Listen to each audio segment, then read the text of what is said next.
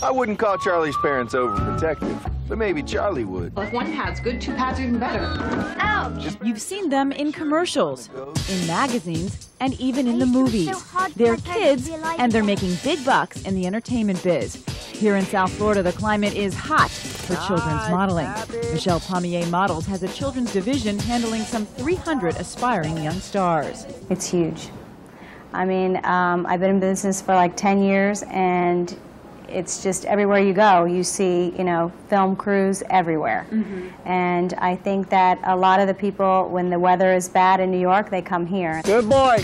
Very natural. 11-year-old Tyler and his 8-year-old brother Wyatt Meltzer have been modeling since they were babies. Today they're on an after-school Burdines catalog shoot on Key Biscayne. Mom Deborah says it's all about prioritizing. And I think as a parent, that's really ultimately up to you to really try to balance between the school and the importance of school, which is a priority in our family, and then still letting them have fun with the modeling. And at the same time, you're not allowing the modeling to take a major role in their life.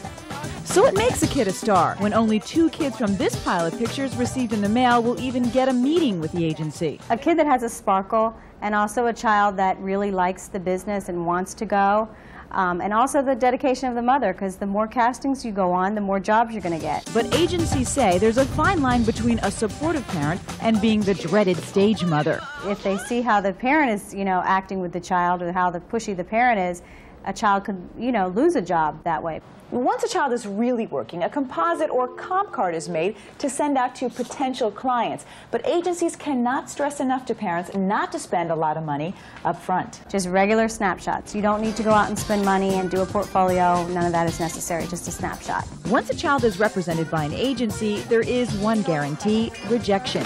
Junior supermodel Grace Nick says getting turned down is just a part of the picture. I know there's other chances that when they come back, I could try out again. So are you looking at the next Cindy Crawford or Calvin Klein cover guy? Who knows?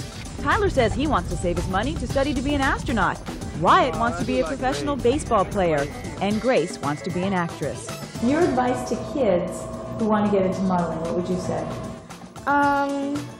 Just be ready for anything that comes to you and smile a lot.